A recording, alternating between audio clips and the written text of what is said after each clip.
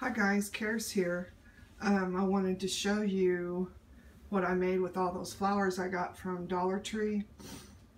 This is our buffet hutch, whatever you want to call it.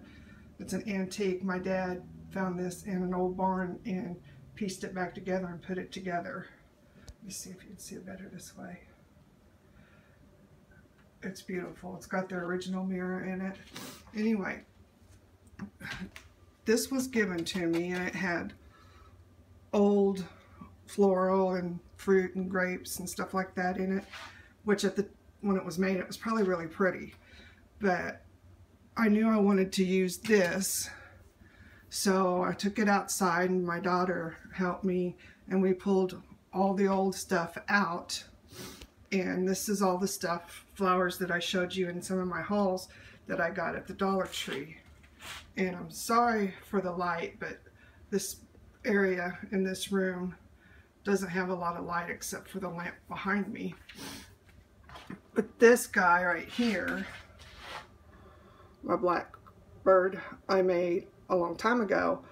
I went to a craft show, Two Friends and Junk actually, and somebody was selling these with the crown, right there, on them for $20, and I found the bird and come home and made my own crown.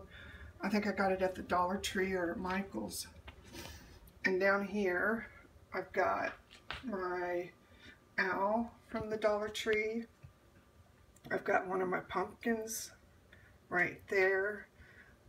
These are some fake pomegranate that I stuck in there. We got this a long time ago. Let's see, sorry. He lights up and changes color. We have a wood wick candle there. This I got a long time ago.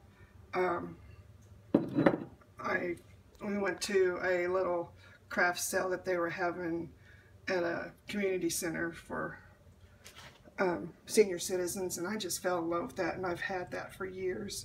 This is the other pumpkin I got at the Dollar Tree. This vase right here actually came from New Zealand, and I had this extra pick and I just stuck it in there. Love this guy. Got him a year or two ago at the Dollar Tree.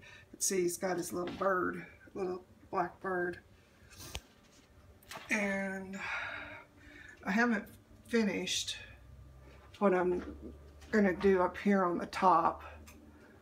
I have it all like a country scene because a lot of the stuff up here belonged to my grandmother, and I wanted to keep it.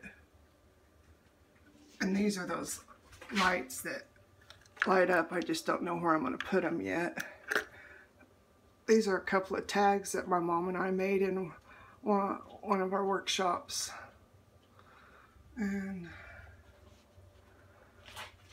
I just wanted to show you guys my flower arrangement. I'm so sorry for the light, but I think it turned out pretty good. Okay, let me know what you think. Have a great week, guys. Bye.